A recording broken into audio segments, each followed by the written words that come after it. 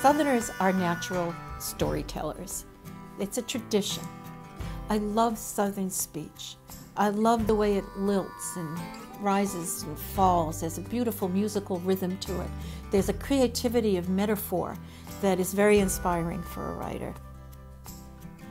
I think I always knew I was a writer, although I think it was not until my early 20s when I got serious about it. I was writing essays, I was writing poetry, I was writing a few short stories, and one of them that I wrote, I showed to my future husband, and he said to me, "Oh, this would make a great novel. You know, you need to expand this, you need to explore this." And it was like a light bulb went off, and I said, yeah, I could write a novel. It just got me going for a taste for writing more, so I sat down and I did so.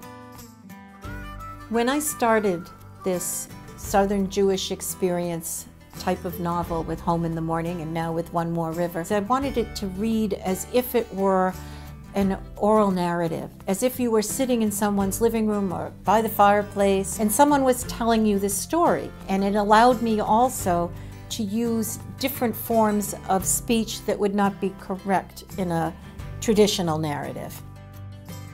They say that you are what you do.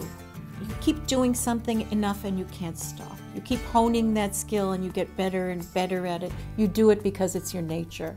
You do it because it's what pleases you. The journey is more pleasing than the destination.